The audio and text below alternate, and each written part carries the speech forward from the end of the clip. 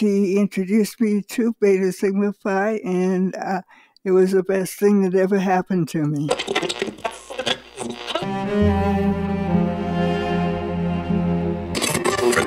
Canada is a wealthy country. We can afford to do much better with our seniors, not only with improving long-term care, but also improving home care.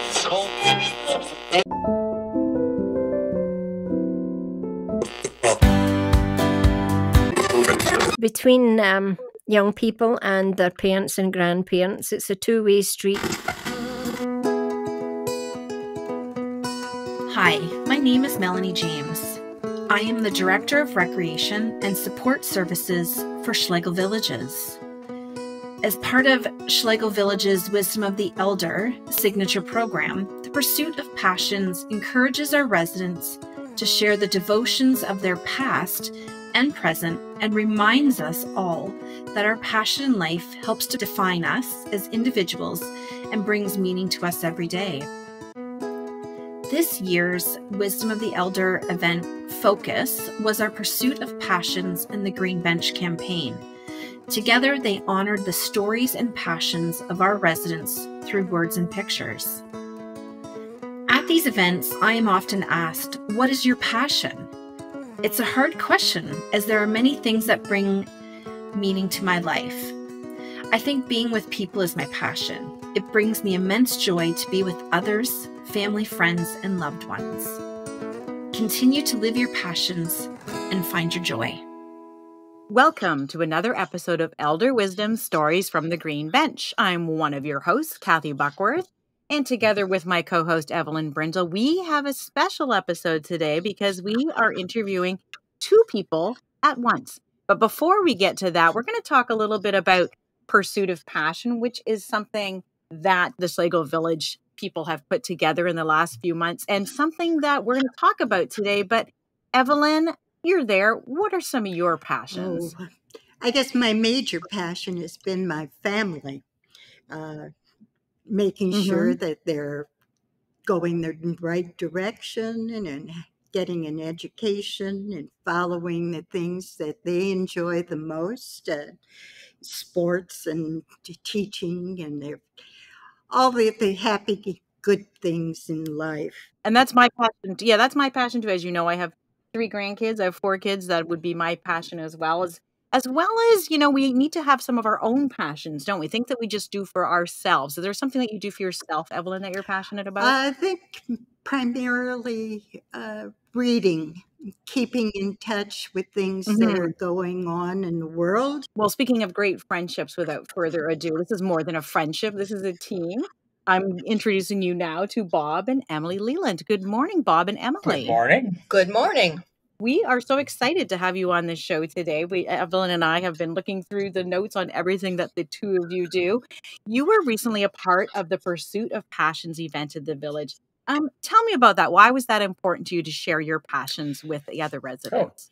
We were invited to participate, and we thought, we're not quite sure what to do. But as we began to think about it, we decided we had a lot of passions that we do separately and together that would maybe inspire other people to do similar things. So we wanted to share those. We had a lot of fun putting the program together and delivering it. So that in itself was a good passion for me, particularly because I did most of the creation on it. So that's where from my side of the things, that's what I felt. And I, following her lead always, because she's the script writer, and if people appreciated it, then they seemed to. We were very aware of Ron Schlegel sitting down in the front row, and he just seemed to be smiling and nodding. And so we thought, hey, we've made a connection to the audience. I love it. What else can we tell you? I've also understand that you have written 12 long letters to your children. And I find that very interesting. I think we all, as we reach a certain age, want to pass on some of our own history to the kids and have them learn some things from us. But what was the most important thing you told your children in those letters? Oh, let's see. That's a hard question to answer. Let me just say that one of the things that I wanted to do in doing that is to respond to their requests, because when we used to be together, the children would ask me, tell us some of the stories about your growing up, because I never realized that I had an unusual life cycle. My father died when I was 3. I was born in the Depression in 1932. And my father died in 1935. And in the United States, there was no social network. So my mother had 2 children, one of whom was sick, my sister, who died in 1941. So I've had an interesting life cycle. So then after I left, so then she put me in an institution where I lived with about 100, 125 boys for 8 years between the ages of 8 and 16. Then I left and lived with her for a while before I went to school. And so as I would tell these stories about my time at Clayton College and in the things I did in work and in school and in other kinds of things, they just liked what I did. And they said, tell us about it, Dad. And I said, well, I need to, because I don't have a sense of how I belong. And so I needed to find out for me. And so what I did was to find out my history about when the Leland family came to North America, when the Longman family, my mother's side, came to North America, and how that transpired. So I began to feel like I have a line now, and I feel like I belong somewhere. And I just wanted to transmit that to the children and let them know what their linkages were over time. That's such a great story, Bob. I love that. I love the fact that you're documenting that for your kids. It's so important to know where we came from so we know where we're going. As I did this, I thought I gave them, I decided I would do it letters from Dad as the method. And what I did was then give them a binder, a 1-inch binder, and said, I'll have this done. I'll have these letters done in a year. By next Christmas, you'll have this complete. Well, 12 years later, I finally completed it. and the binder became 3 inches instead of 1. Well, it sounds like you have a love of documentation. And I know I'm going to turn to Emily now, because I know Emily has a love of documentation as well, because I've been reading through what you do, Emily, and it's absolutely fantastic. Please tell us about planning for my future. I'd be happy to do that. In the fall of 2022, I became part of a focus group at University Gates, and we were working on end-of-life matters. And the group discovered that there are several important matters which residents living in a village like this need to consider in order to be prepared for all eventualities as we approach our final days. And my passion for everyone needing to be good to go meant that I ended up doing the preparation for and the presentation of several matters throughout the 5 sessions that were held in the town hall here. And the matters that we shared included, first of all, ensuring that all the necessary legal documents are updated, and including naming a substitute decision maker. And we've discovered that some people coming to the village either didn't have an updated will or didn't have a substitute decision maker or even know what that meant. Powers of attorney. And being over the age 65, by the way, is not necessarily the time to start thinking about getting these documents. Anyone who reaches the age of majority should have a will, and preferably the 2 power of attorneys as well. And because life can be complicated. For instance, the day I presented the wills matter, we went shopping afterwards at Staples, and in conversation with the young man who was helping us, Bob asked him if he had a will, because he told him what I had been doing that day. And he said, well, no, I don't, but I think I probably need to think about it, because this morning on the way to work, I was almost T-boned. So he realized that, yes, it's important for me to think about those things. And then the next session, we talked about special care, like palliative and hospice care that are possible when those needs arise. And we talked about where they might be offered in this community.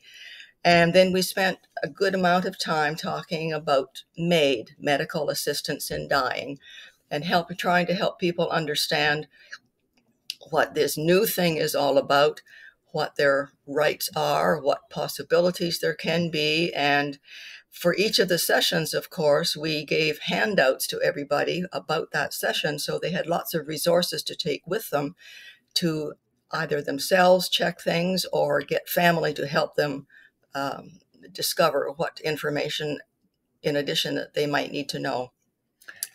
Our final sessions, we're making sure that people had everything recorded somewhere that their loved ones would need to know when they could no longer communicate.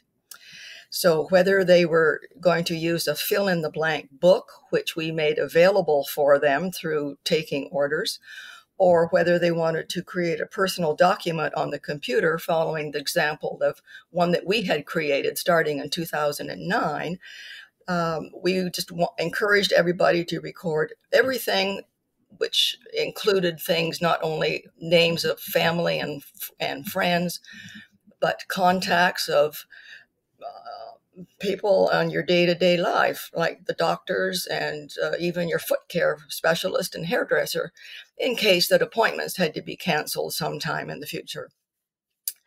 And so we just made it possible for residents to get that information down in the best way they could. Number of people bought the book and bought even a book for their family because they realized their kids needed to do the same thing.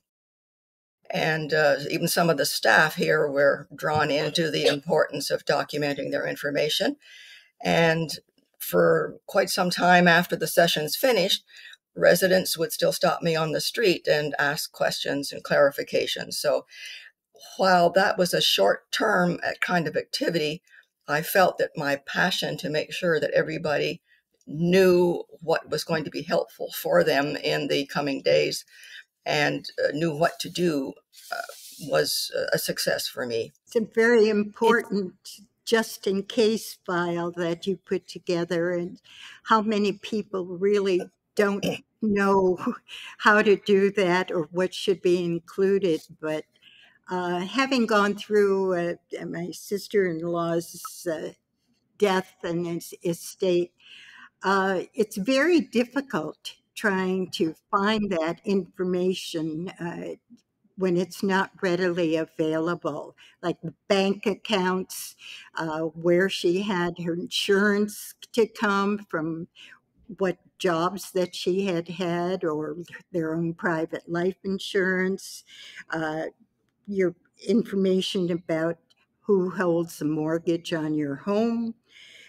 All of those things take so much time, and sometimes it's a year later when you or more, when you run across information and say, oh dear, didn't know about this, I've got to contact them. Yes, I know. It can be very confusing for those left behind, not to know even where to look for information. So that's what we're trying to encourage people to do.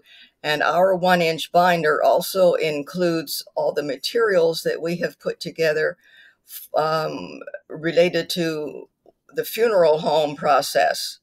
And so we've got all that on file. We have chosen to do prepayment for those kinds of services.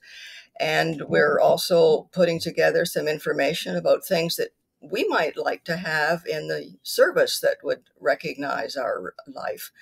And so we're leaving nothing to chance, really. My parents have a binder like that with the service laid out in it. And just last week, my mom informed me that they've decided to skip any sort of visitation because, you know what, Kathy? People can just zoom it in if they want to. So that's where we are with my parents planning now.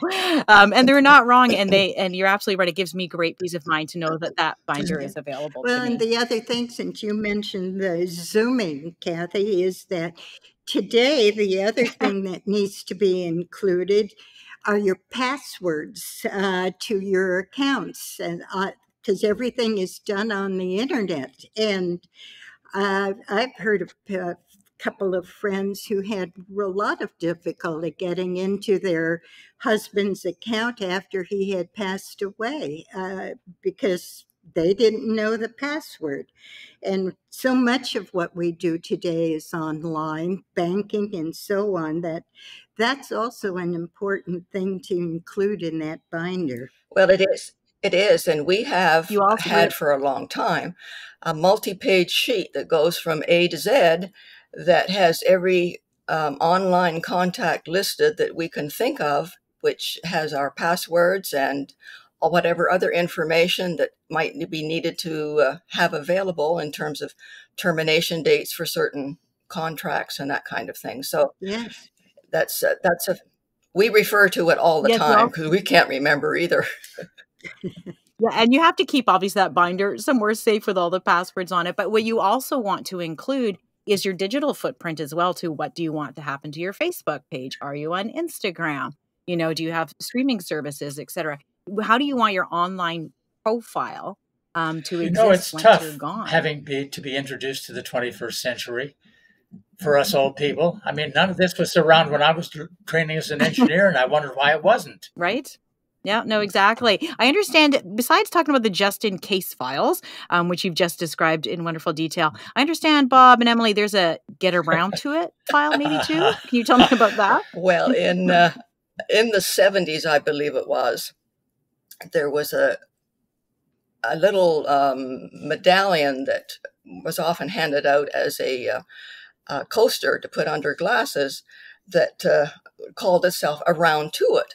And the explanation was that people would often say, I just couldn't seem to get around to it. And so at the beginning of the sessions that I presented, I made sure that everybody left with Around to It in their hands so that they had no excuses for not following through. And saying that I never got around to it. Nice. Well, you have around to it now, so don't delay. Get on with the work. Know that you both share a passion for learning something new because it keeps you sharp. And I really share that with you, learning something every day that I didn't know before. But one way you do that is watching educational DVDs together. That's exactly. What are some of your favorite topics? Well, let me just say that for about 15 years, we believe in continuing education, and we can't get to the university, which does provide it if we needed to. But for 15 years, we've gone to school 3 nights a week.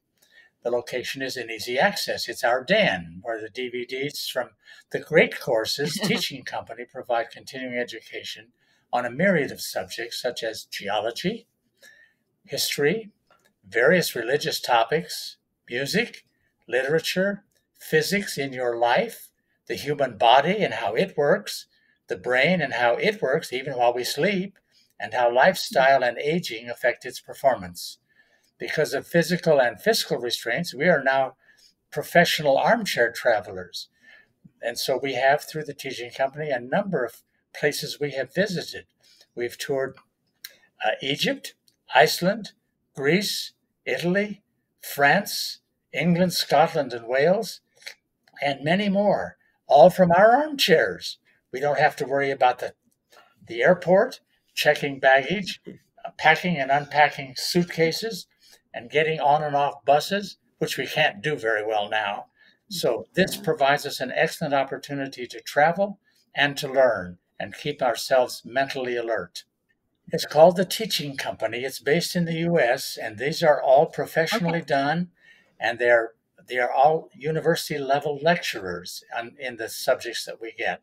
So if people wanted to, they can just Google online the Great Courses and greatcourses.com, and they'll get a list of, I think there's 800 or so subjects, lectures that are available. So if people are interested in it, they can continue to do continuing education right from their home. It is. That's amazing.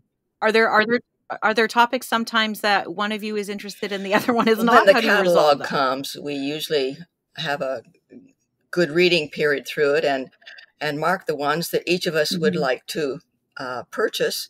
And then we discuss what's the important ones to get for right now. And we order 1 or 2 or 3. and then keep ordering. We have and still have a number on our shelves that we haven't watched. And most recently, right now, we're in the middle of watching one on architecture and how construction, structural engineering. So, and you asked the question, how do you pick them out? Well, this is a field. This is my field. This was civil engineering and religion. So Emily is interested in religion too, and she's interested in music. But some of the things that I know about that she doesn't know about, she's learning about. And some of the things I don't know about that she knows about, I'm learning about. So that it's mutual. When we select a course, there's only been one course that we did not watch in its entirety because it was different than we expected. And we may go back and do it later on. The point is to keep learning as long as you can and be stimulated by people who know what in the world they're talking about. Well, I feel like Emily could probably put together a DVD series herself on creative cooking. I understand that's one of your passions, Emily. And I read somewhere that there's never been a leftover you didn't like or something like that. Like you can do anything with a leftover. Is that right? Sometimes when Bob or people ask what's for the next meal, and I'll just say, well, whatever falls out of the fridge when I open the door. So, yes, I do enjoy working in the kitchen, which includes doing the basic entree kinds of stuff, but also doing special baking. And it's just, as I indicated in my presentation, my early years, both at my mother's side, and she had a lot of guidance and patience, but in my early teens, I participate in 4-H homemaking clubs for 5 years. And in those clubs, we learned how to do all kinds of homemaking things, from cooking to gardening to sewing, and just different projects in each of those fields. So that added to my knowledge about the importance of following the food guide for health. And I'd like to think that one of the reasons both of us are still doing pretty good health-wise is that we eat good, balanced meals, because I just keep that in mind every time I cook something, except for maybe the special treats that we have now and again. We know they're not on the food guide for health, but what the heck? What the heck? You have to have some special treats. And, you're right. The leftovers, I love this because Canada is a country that has a lot of food waste right now. So, being able to do something with those leftovers is super important. Well, I think probably the amount of food I have thrown out through our 46 years of marriage could be contained in a 1-liter container. There's just, if it's possible, I just put it in the freezer and it shows up in soup later on. Good points to make as well. So living there at Taunton Mills, or rather, no, it wasn't Taunton Mills. University Gates, yes. Yeah. You're not participating in their meal plans? You're doing your own cooking every day? Absolutely. We just are still totally independent. And we have depended on the nursing staff now and again. And we've depended on the hobby shop staff a great deal, particularly as I prepared my presentations. But in terms of participating in activities and using the meal plans, we don't do the meal plans right now. If someday, if we need to, we'll get into that, but not at the present time. Great. You mentioned the hobby staff, and I know we have a terrific one here at Erin Meadows, and I'm sure they've got a great program there as well. Participate in a lot of their programs there, both of you? No, we really don't participate in... Very selectively. Yeah, very selectively. We participate in programs just because we are busy doing our own thing. We don't, at this point, have the need for interaction with other people that happens through card games and those kinds of things.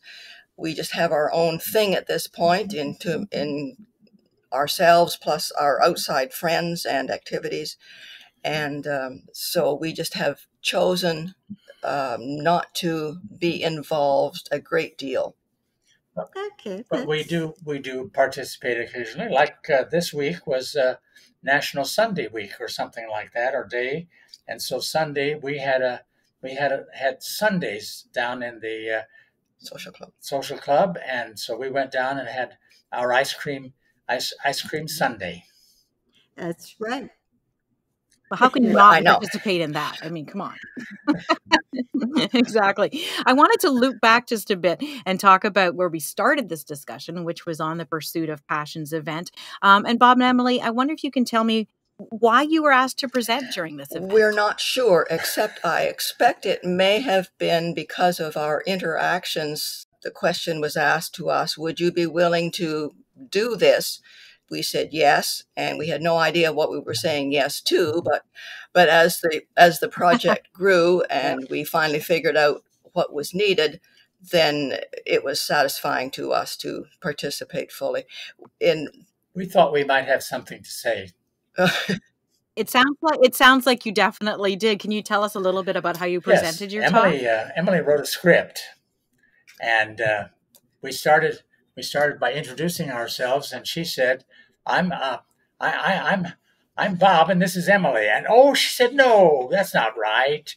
And then I just said, come on, honey, we've been married how long have we been married? She said, not long enough. Anyway, and so that's beautiful. And we ended our session with just wait. Well, in the process of presentation, I had prepared a number of slides that were shown on the screen that related to each of the topics that we went through in our presentation. And so it went from starting out with the slide about age is a matter of the mind. If you don't mind, it doesn't matter. And talking a little bit about that through the passions that the simple passions we share from our living here, which includes the reflections in the lake that we see every morning when we get up, and the beautiful colors and trees around us. We just enjoy the view from our northeast windows from the 8th floor. And it makes us feel that we're kind of out in the country, which is what both of us like. And so from there, then we went into our individual passions, and each passion had a special slide that went with it, have the picture as well as the verbal presentation. Well, clearly you have to do a YouTube video of it now so that everyone can watch your presentation. Okay. That's your next challenge. Exactly. One of the reasons we do this podcast, of course, is hearing these wonderful stories, but also we have such smart people like yourselves on the program that we like to draw elder wisdom from. So I'm going to pitch that to you now. And you're both such positive people. Do you have any advice on how to maintain that positivity? Well, one of the things that I enjoy is being sure that I can have people that I interact with smile and laugh sometime through the day. I'm a believer that, as I used to learn from the old Denver Post, laugh and the world laughs with you, weep and you weep alone. And that's unfortunately too bad. But I enjoy, it seems to me that our outlook on life is that we're here whatever time we're here, and one of our jobs is to be sure that we can bring some joy or peace or contentment or consolation to somebody whose lives we touch. That's part of our daily prayers at mealtime, is to affect the lives positively of those with whom we interact. And so I try to do that a little bit, and I do succeed almost every day. When we were running the business, we taught our staff, within 5 seconds of a person entering our store, you smile at them, and almost always they would return the smile. That's the way people are. We enjoy going down Main Street and interacting with staff.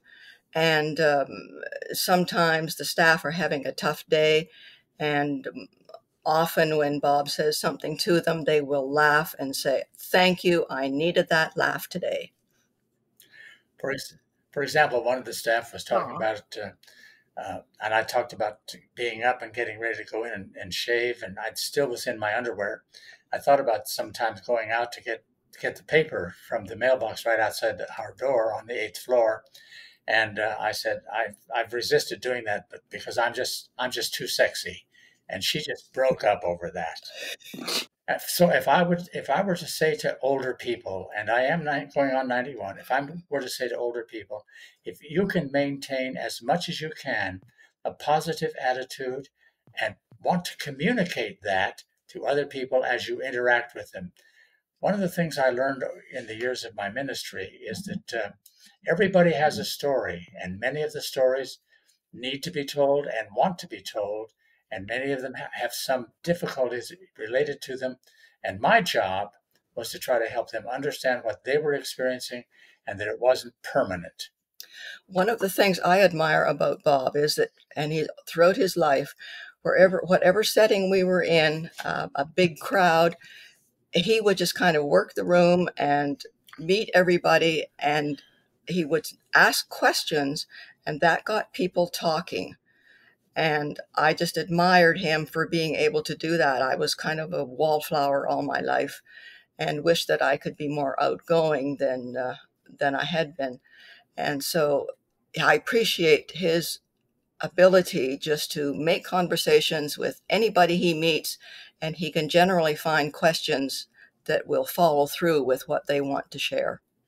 My daughter enjoys that too. She said, "Dad, that's one of the things that I wish I could learn from you, that how you can find the entry question of their interest that will allow them to begin to tell you what's going on in their lives and something that you might help them with." That is a very special talent. And your talent of conversation and passion and sharing with us today has been something that we have treasured. I know, Evelyn, you probably feel the same. I hope you. We have one passion that we would like to share before we leave. One mutual passion. Santa Claus last Christmas brought me a present, and this is what it said. When we get to the end of our lives together, the house we had, the cars we drove, the things we possessed won't matter. What will matter is that I had you and you had me. Well, that's such a perfect way to wrap up this episode today. It's been such a pleasure speaking with you, Bob and Emily Leland. Thank you so much for sharing your passions and your lives and your stories with us. I have to go now myself and do some armchair traveling and some learning so I can keep up with y'all. And I thank you so much for joining our Elder Wisdom Stories from the Green Bench today. Thank you. Thank you for inviting us to participate. You compliment both of us. Continue exploring new things together, both of you. Well, thanks to Emily and Bob Leland for joining us on this episode of The Green Bench. We really appreciate it. And on behalf of my co-host, Evelyn Brindle, I'd like to thank you for giving us the chance to bring you, our listeners, these stories of elder wisdom. We'd love to have you subscribe to the podcast if you haven't already done so, but we'd also love to hear your words of wisdom on social media. Please do using the hashtag ElderWisdom, which will also help others to find us on this Green Bench. We do love a review and a rating on the podcast. You can easily find it by going to elderwisdom.ca and following the link. Take a look at the Elder Wisdom Pledge Against Ageism while you're there, and please think about signing it. Thanks again for joining us. I'm Kathy Buckworth, and along with Evelyn Brindle, we look forward to sharing some more elder wisdom with you on the next episode of Stories from the Green Bench. Elder Wisdom, Stories from the Green Bench, is brought to you by Schlegel Villages, a complete continuum of care, offering independent living to long-term care, celebrating and honoring the wisdom of the elder. To learn more about us, please go to our website, schlegelvillages.com.